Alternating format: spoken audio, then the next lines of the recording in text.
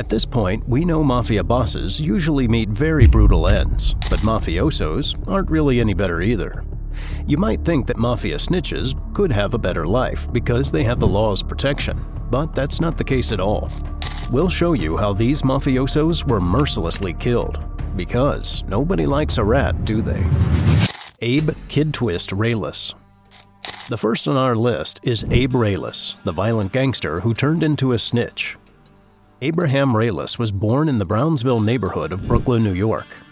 Abe attended school until the 8th grade. After leaving school, Abe started hanging out at pool halls and candy stores in and around Brownsville. It wasn't long after he began frequenting these establishments that he encountered two of his childhood pals, who later joined him in the gang known as Murder, Inc. His friends went under the identities of Martin Goldstein and Harry Strauss. His first encounter with the law was in 1921, just after Prohibition had begun. He was detained after taking $2 worth of gum from a vending machine. Abe Reles was fairly short, yet it didn't stop him from perpetrating heinous acts of violence. When conducting killings, he used an ice pick. He would ram the ice pick through his victims' ears and into their brain. Yikes. He became increasingly crazy and aggressive over the years, and once in broad daylight he attacked a worker at a car wash for failing to wipe a smudge from his car's fender. Another allegation from about the same time said that Abe Reles killed a parking lot attendant for failing to get his car quickly enough. Kid Twist is named after an earlier New York killer, Max Kid Twist Zerbeck. Other stories suggest that it was the name of his favorite candy, or even the way he killed people. During Prohibition in the 1920s, Abe was still a teenager. He and a companion ended up working for the Shapiro brothers, who ran many of Brooklyn's rackets. This was to be Abe's first step on the criminal ladder, as he started committing minor crimes for the brothers. Oh, and by the way, an interesting fact. While being a bootlegger, he rarely consumed alcohol. Small sidestep. Let's continue. Abe was arrested once and sentenced to 2 years in a juvenile institution. The Shapiro brothers did nothing to assist Abe, which he couldn't forget and marked the beginning of his revenge plot against them. Shortly after getting free, he formed an alliance with a few friends, including George DeFeo, who had connections to Meyer Lansky. Meyer Lansky sought access to Brooklyn's poorest neighborhoods and chose to strike a deal with Abe Reles and company. This proved to be one of Abe's most successful times, as both his party and Meyer Lansky fared well. Trouble with the Shapiro brothers. Their success eventually caught the attention of the Shapiro brothers, who placed Abe Reles and his partner on their death list. One evening, Abe Reles received a call from an alleged acquaintance who had informed him that the Shapiros had left their headquarters. Abe Reles, George DeFeo, and Goldstein all left their car and headed to the Shapiros' headquarters. But it was a trap, and all three were injured but not killed. One of the Shapiro brothers then abducted Abe Reles' girlfriend, transported her to an open field, and raped and wounded her. Of course, this was the final straw for Abe, so he solicited the support of his Murder, Inc. family, who saw potential in taking over the Shapiro business as well. Irving Shapiro was the first to be hit. Abe dragged him out of his home and onto the street, where he was kicked, beaten, and eventually shot several times. 2 months later, Meyer Shapiro, who had battered and raped Abe's girlfriend, he met Meyer on the street and fatally shot him in the face. Finally, the third brother, William, arrived 3 years later. William was pulled off the street and nearly beaten to death before being placed in a bag, still alive, and brought to an isolated location where Abe Reles proceeded to bury him. However, a passerby interrupted the proceedings, and Abe left the scene. William Shapiro's body was excavated shortly thereafter, and following an autopsy, it was discovered that he had been buried alive. Abe the Rat. Abe's 1940s didn't start so well, as he was implicated in a series of murders. To avoid being executed, Abe Reles became a government witness. He then chose to incriminate his boss, Louis Buchalter, in the murder of Brooklyn candy store owner Joseph Rosen, for which he was later killed. Next, he accused Harry Pittsburgh Phil Strauss, Mendy Weiss, Harry Happy Maione, Frank the Dasher Abendando, and even his former schoolmate Martin Bugsy Goldstein. Needless to say, they were all convicted and executed. A step too far. Next on Abe's hit list of consequences was Albert Anastasia, Murder, Inc.'s co-chief of operations. This, however, was too much for Abe Reles, because Anastasia was a high-ranking Cosa Nostra member. Abe intended to incriminate Anastasia in the murder of union docker Pete Panto, and the trial was set for November 12, 1941, with only Abe Reles' testimony to go on. As you can imagine, with Abe out of the picture, Anastasia walks free. And with such support and the New York crime family's exposure on the line, Frank Costello, head of the Genovese crime family, was able to raise $100,000 to have one of Abe Reles' bodyguards killed. Abe Reles was discovered dead outside his hotel on November 12, 1941, early in the morning. Many believe he died after being thrown from a hotel window, but others believe he was actually trying to run away. However, the way he landed and the trajectory indicates that he was pushed. Abe Reles earned the nickname, the Canary Who Could Sing But Couldn't Fly, as a result of his snitching and the manner in which he died. Joseph the Animal Barboza. Another one of those snitches who met a cruel end was Joseph Barboza, so settle in, because this snitch really got what he deserved. Joe the Animal Barboza, a notorious hitman and intimidator for Raymond Patriarca's New England Mafia, was set up by his old friend James Chalmers in San Francisco's Sunset District. When Barboza left Chalmers' residence, he was shot 4 times by Patriarca family underboss Gennaro Jerry Angelo and mob soldier Joseph Russo.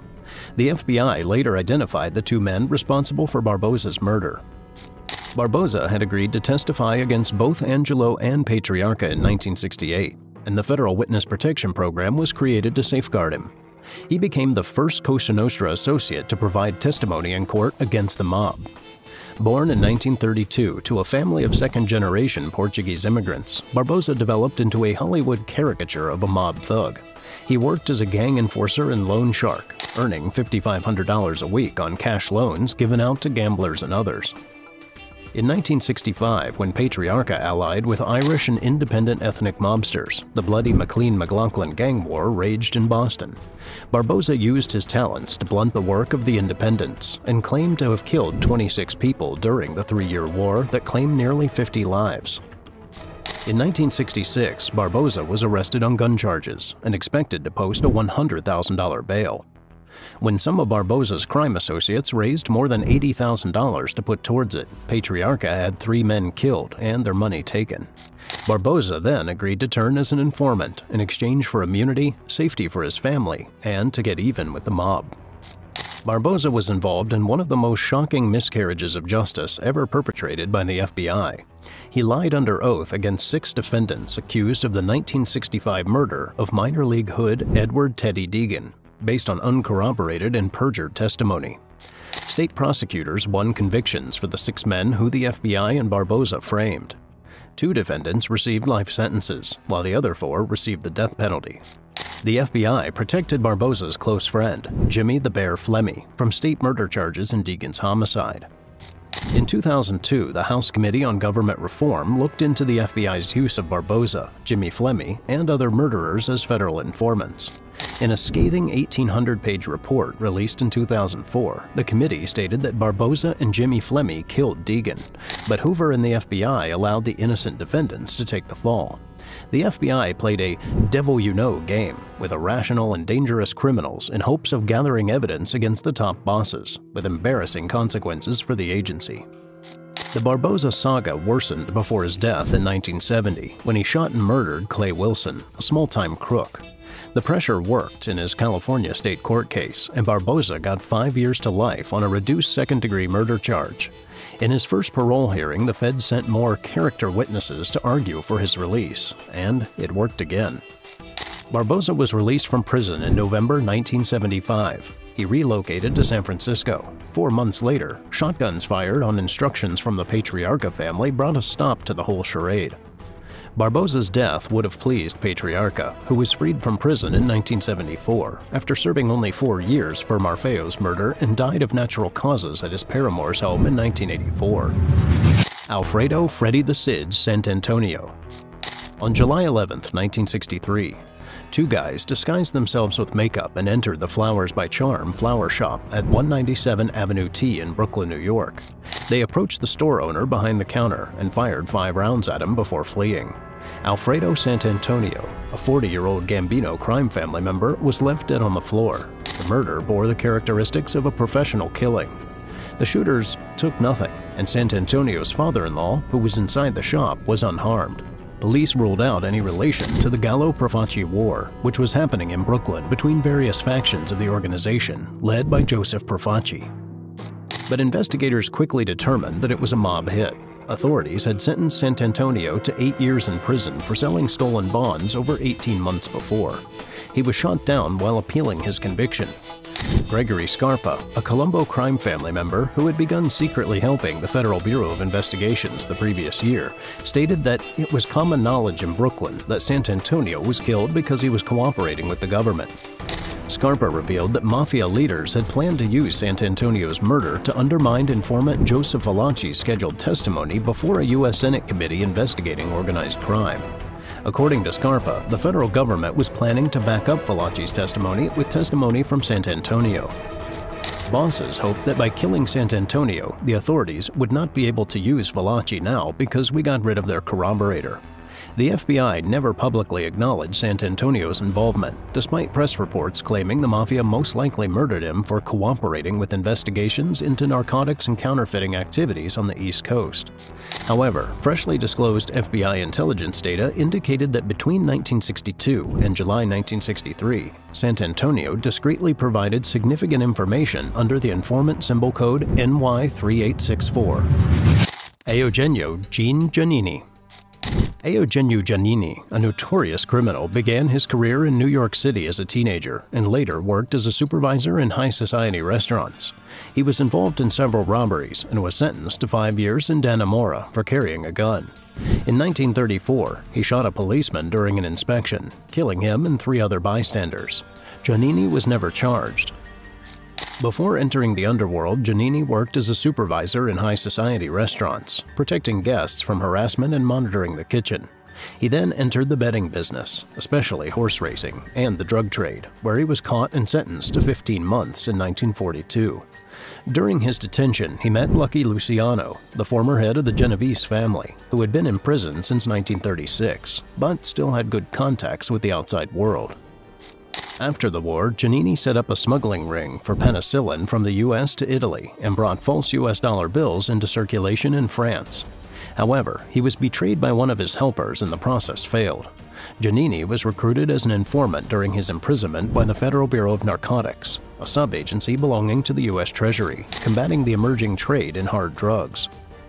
In 1950, when smuggling penicillin and other goods to Italy again, he was caught by the police in Naples with a large sum of counterfeit money. He was imprisoned in Poggio Reale prison and contacted the head of the FBN, Charles Siragusa, who promised him information about Lucky Luciano, who had lived in Naples since his deportation to Italy in 1947. This information succeeded in persuading Italian authorities to release Giannini, who returned to the USA. Luciano learned of Giannini's offer and passed the information on to New York City. Despite tension between Vito Genovese and Luciano, this led to Giannini's death sentence. The hit contract was delegated to Tony Bender, alias Anthony Strollo. On September 20, 1952, Giannini was gunned down in East Harlem by Joe Valachi and brothers Joseph and Pasquale Pagano, along with Fiore Fury Silano, acting as an accomplice. Dominick "The Gap" Petrilli. Dominick "The Gap" Petrilli was a former member.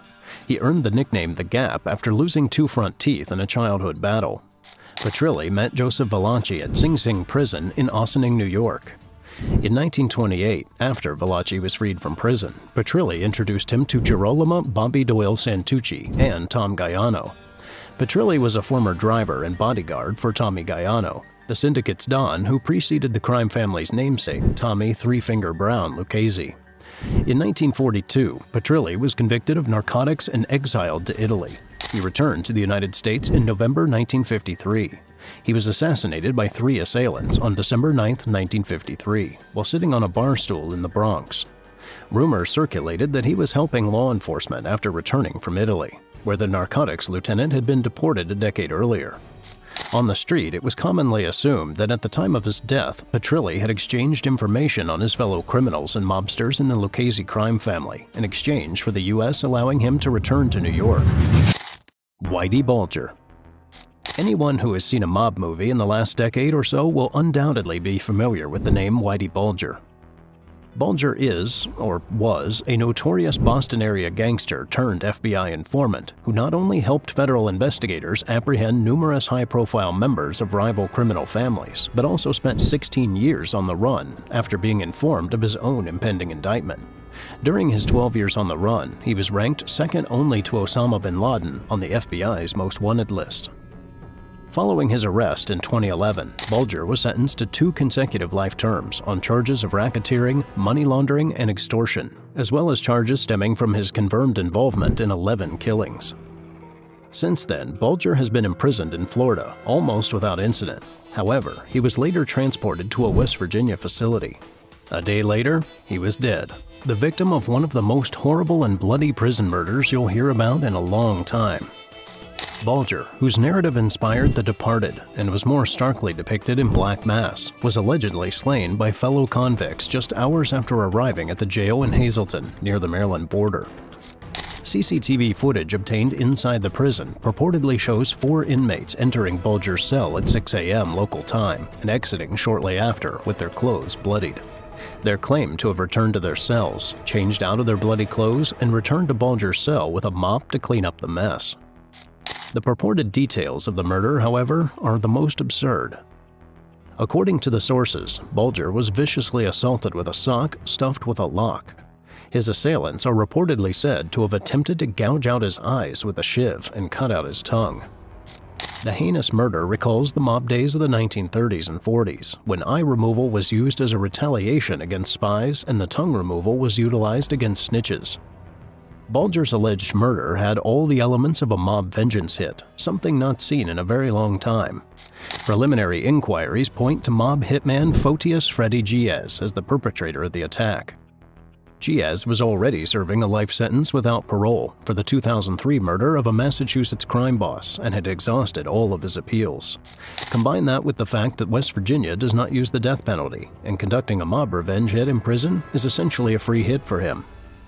Giaz reportedly is the last of a dying breed of mafia enforcers. He despises both snitches and those who mistreat women. Bulger ticked both boxes. As a result, according to sources, Giaz is now a rich man who can run any prison he's in. Mafia snitches may have hopes of a better future, but once you're involved in the life of crime, you can never turn your back on it.